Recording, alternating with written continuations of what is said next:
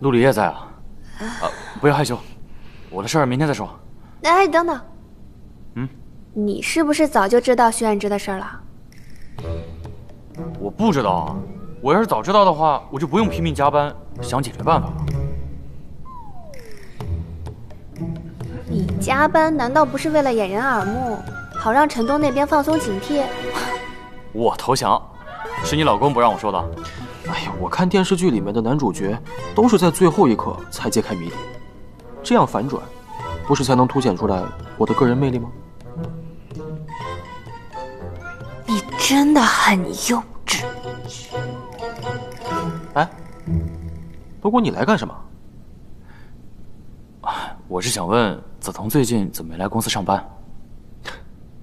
不是你说的吗？只要他找到想做的事情，你就跟他在一起。他正在充满激情的满世界寻找。怎么？后悔了？我既然答应的事情，就不会后悔。看来你已经做好准备当我妹夫了。哎，那你叫声哥给我听听啊。叫嫂子。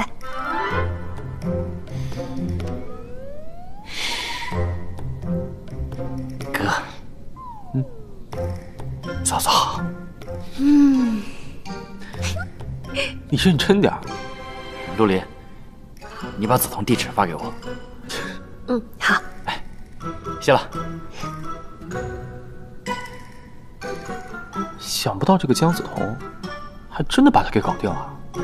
因为坚持是有魔力的。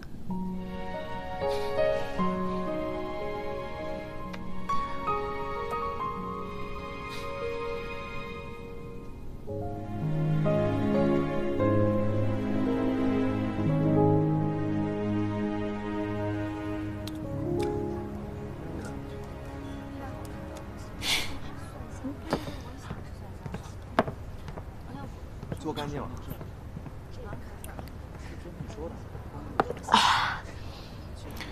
太爽了，终于吃饱了。我从昨天晚上就没吃东西，实在是太忙了。那要不再叫一份小龙虾吧？好呀。哎，等一下，我休息一会儿再吃吧。哎，不用。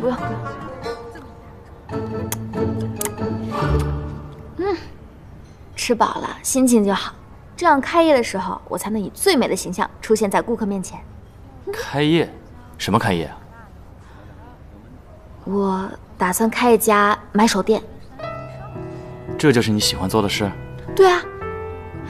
经过这段时间的分析和实践，我确认购物就是我的兴趣，而且我具备敏锐的时尚嗅觉和非同一般的品鉴力。不当个时尚买手，那不是暴殄天物吗？所以你这段时间都在筹备这件事？是啊，虽然我天赋卓绝，形象出色，而且家里又有钱，但是我毕竟没有什么经验，所以这段时间啊，我逛了很多家买手店，而且我打算之后去进修一下，系统的学一学服装设计。看到你这么认真，我挺高兴的。我也特别开心，原来有自己喜欢的事业是这么幸福啊！我的生活好像从来没有这么充实过。梓潼，其实这段时间我也想了很久，之前答应你考虑的事情。糟了！怎么了？我买的那些衣服要立刻挂起来，不然会皱的。哎，你不听我把话说完吗？哎呀，一鸣哥哥，有什么事儿咱们下次再说吧。有些衣服材质是不能熨的，所以不能耽误。行，那下次再说。走。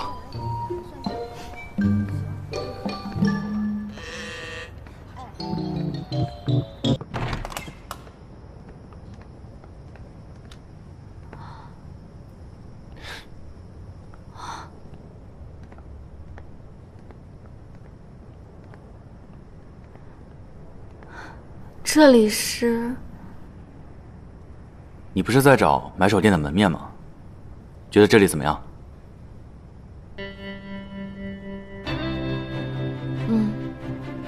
大小合适，地段也不错。你是怎么找到这里的？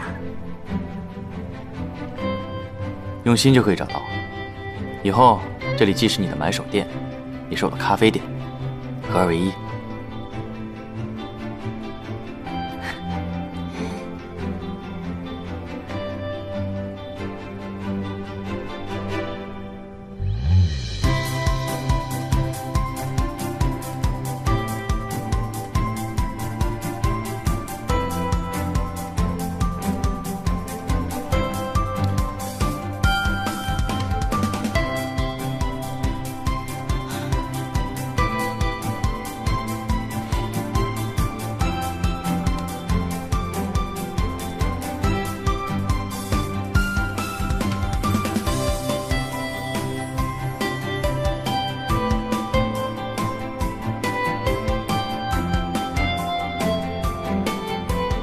这些都是你准备的。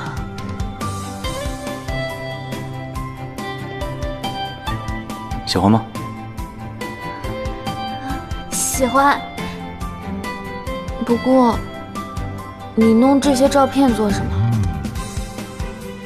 难道是求？哎呀，不可能，不可能！为什么不可能？我知道，你当初说让我找到自己喜欢做的事情，再考虑跟我在一起，只是拒绝我的一个借口。不是借口，我只是想让你知道，这个世界很大，除了我之外，还有很多事情值得你去喜欢。现在你找到了自己热爱的事情，而我也有了答案。梓潼，你愿意做我女朋友吗？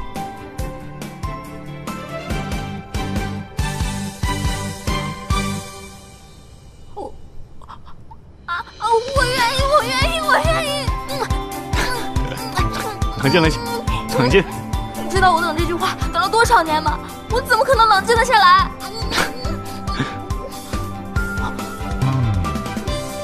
我不会装坏了吧？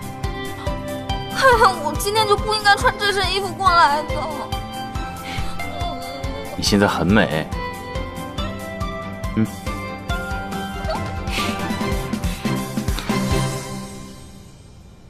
等一下，你不会明天又后悔了吧？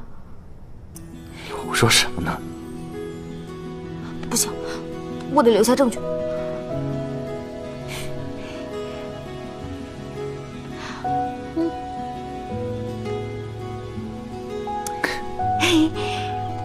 我现在就发朋友圈，昭告天下。你别想抵赖啊！怎么会抵赖？只是什么？这是你刚才亲的不对，我教你。